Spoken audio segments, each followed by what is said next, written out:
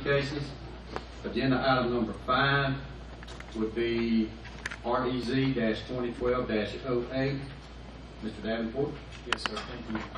First request that we have is to go from various zoning classifications to a planned development zoning for a mixture of both multifamily apartments as well as kind of a hybrid duplex unit. 26 of those duplex units and approximately 144 of the multifamily units. You can see the subject property fronting on Bemiss Road and the new reconfiguration off of Sara, leading back to Old Pine. This particular request that went through staff, we did note some additional requirements that we anticipate fire rescue to come up with, but ultimately the recommendation was for approval with 3 conditions. I've listed those conditions out, and it's going to be hard to see with the white on white background, but I'll fix that here in a minute. The applicants are aware of those 3 conditions. I've not heard negative feedback from them on that, but certainly we can confirm that with them. With that, I would just give this request to the Planning Commission for consideration. All right, thanks, sir. Are there any questions?